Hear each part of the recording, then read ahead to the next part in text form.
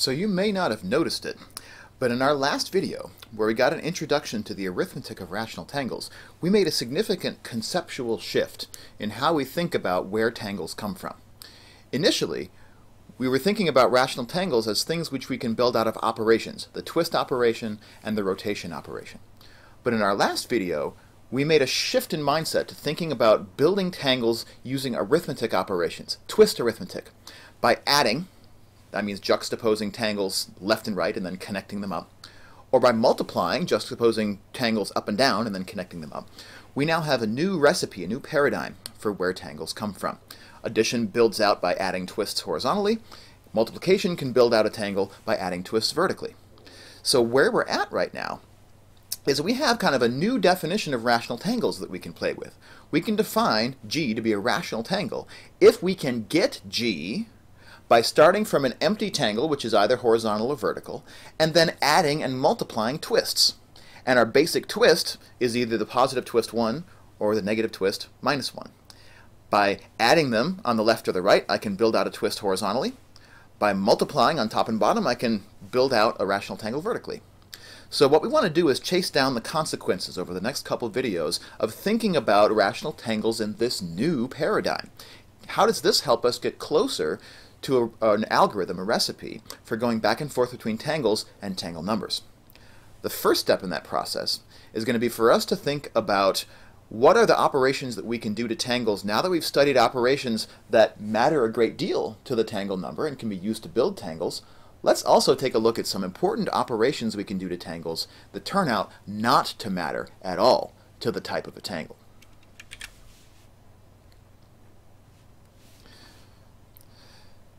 And here's the big surprise. In our last video, we saw the definition of the vertical flip of a tangle and the horizontal flip of a tangle, and we're speculating what do horizontal and vertical flips actually do to the type of a tangle. And the promise that I made back then is that they don't actually matter. That the vertical flip of a tangle and the horizontal flip of a tangle are each the same up to isotopy as the original rational tangle. And that seems completely counterintuitive, because aren't we, for example, reversing all the crossings? Aren't we reversing where the people standing and holding the ropes are standing in this process? And yes, the answer is yes to all of those things. But because of the new paradigm in which we understand where rational tangles come from, we're going to be able to prove that up to isotopy, it actually does not matter to the type of a tangle when we flip that tangle vertically or when we flip that tangle horizontally. We're preserving the isotopy type of those tangles. To actually prove why that's the case, though, to prove why flips don't matter, we're going to introduce another type of tangle operation which also doesn't matter, called Flypes. One of my favorite words in maybe all of mathematics and certainly all of the theory of knots and tangles. Flypes are operations that are going to be easily seen by us to be isotopy moves. We're all going to be able to agree, once we see what Flypes actually are, that if we think of these rational tangles as living in 3 dimensions, that these are just going to be isotopy moves, because they're things that we're going to be able to do to a tangle without changing any crossings and without anybody who's holding the ropes having to change position. So let's look at what those moves actually look like. So like flips, Flypes come in types, a horizontal type and a vertical type. To look at the vertical type of Flype, what we'll do is take the tangle. Nobody has to move from where they're holding the ropes, so everyone imagine is holding the corners of this tangle in place. But then we're just going to take the tangle from the top side, crossings and all, and just flip it upside down, like this. And what you'll notice that does is it gives me an upside down block of crossings here in the middle, but it also introduces a new crossing over here by me on the right, as well as a new crossing over there on the other side of the tangle on the left. But just because we flipped that upside down and added some new crossings, we actually haven't changed the isotopy type of this tangle. No one had to cut a rope, no one had to let go of a rope, and all we're doing is just smoothly moving these ropes through 3 dimensions. So that's our vertical Flype. And as you might expect, a horizontal Flype does the same thing just by rotating the tangle horizontally, and you'll get some new crossings on the top and some new crossings on the bottom. So clearly, Flypes are isotopy moves for tangles. The question is, how can we use these isotopy moves to tell us something else about the arithmetic of tangles, given that Flypes don't actually matter in the arithmetic at the end of the day? So here's the story.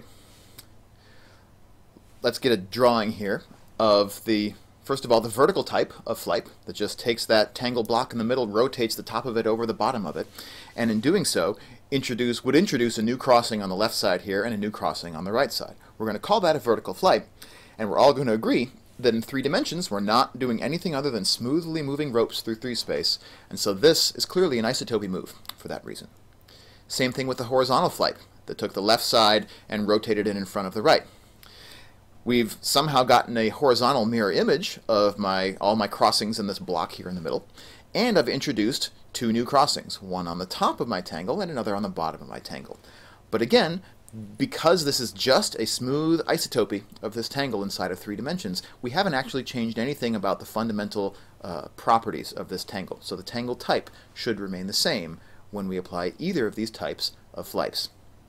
And it turns out Flypes are the key ingredient in proving that flips, not just Flypes, but flips, horizontal flips, vertical flips of a tangle, rational tangle, don't change the isotopy type of that tangle either.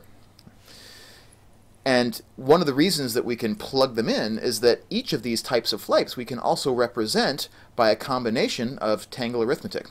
So the vertical Flype takes my tangle and flips it upside down, so it changes it into the vertical flip of my tangle, but then also adds this positive 1 crossing on the right of the tangle and this negative 1 crossing on the left of the tangle. So we can represent a vertical Flype in our arithmetic scheme as -1 added to the vertical flip of G added to +1. Notice, and this is kind of important, that the new crossing that we added on the right side of this tangle and the new crossing that this Flype added on the left side of the tangle are equal and opposite.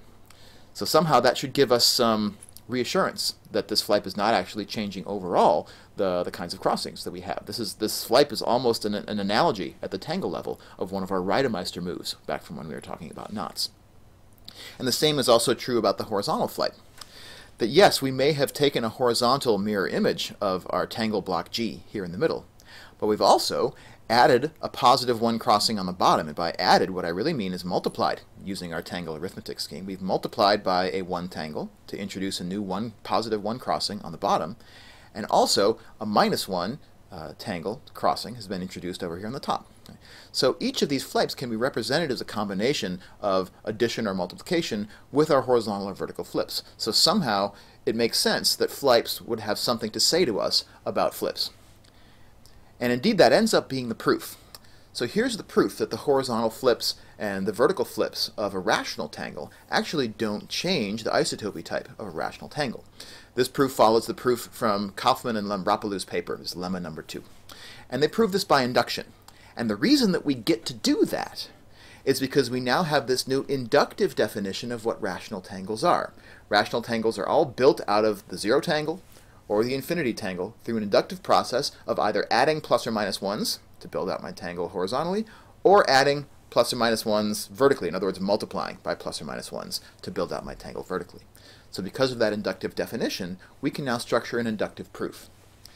Starting from the base cases being the zero tangle, the infinity tangle, and the plus and minus 1 tangles. If we can convince ourselves that these statements are true for those base cases, then that will give us a place to start our induction. And certainly for all of these tangles we can verify directly that the flips are actually isotopic to the original. So that's great. So then what do the induction steps look like? Let's just show you a portion of it from Kaufman and Lambropoulos' proof. So because there are these 2 different ways to build up tangles, we can build by adding twists horizontally or by multiplying to add twists vertically. We're going to look at both of those cases separately.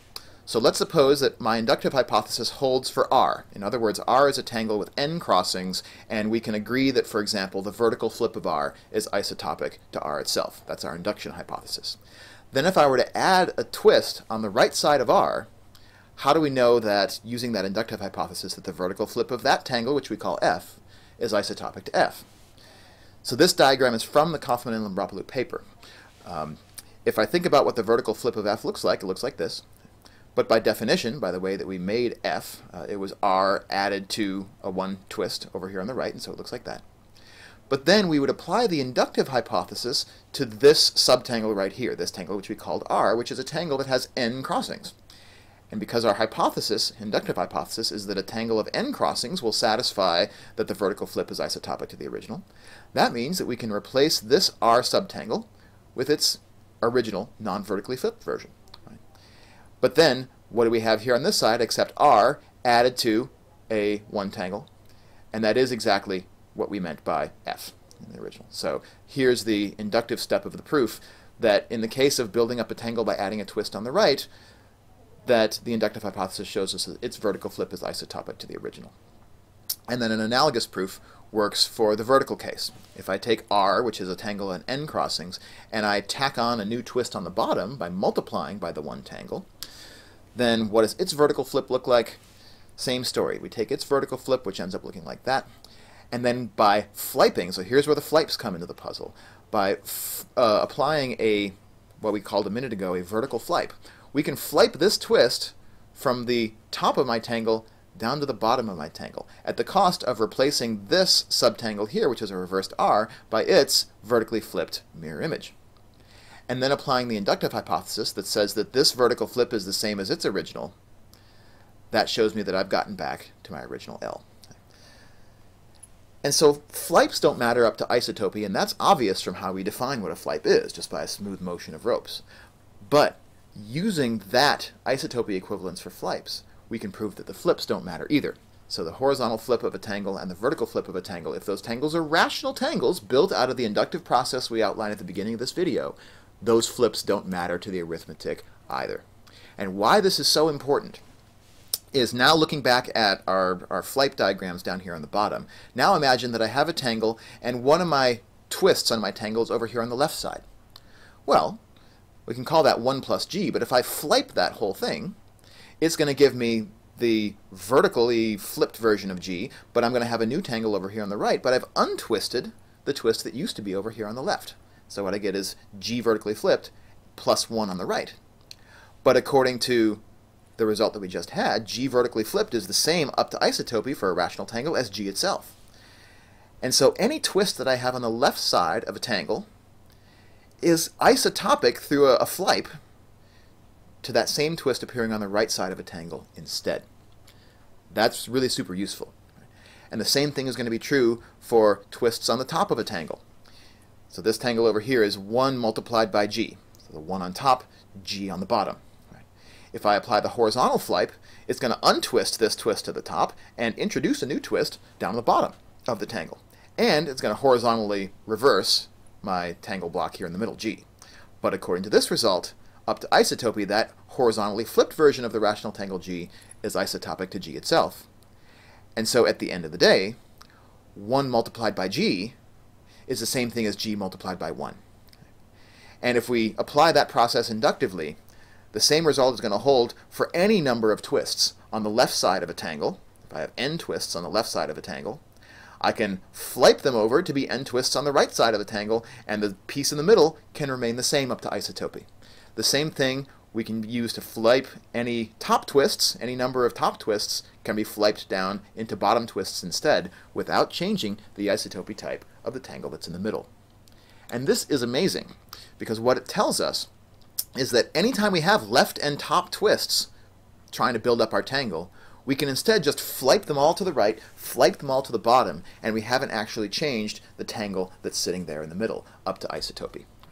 So this is great. This corollary is probably the most important thing that we get in the arithmetic of rational tangles. It tells us that we can not only decide to build rational tangles through adding and multiplying by twists on the top, the bottom, the left, and the right, but we can instead think of them all as happening on the right and all happening on the bottom. And that's going to make our universe and our arithmetic much, much, much simpler. So in our next video, we want to chase down the consequences of these corollaries. What does it mean that we can now build tangles using only right twists and bottom twists? In other words, using only addition of 1 on the right and multiplication by 1 on the bottom.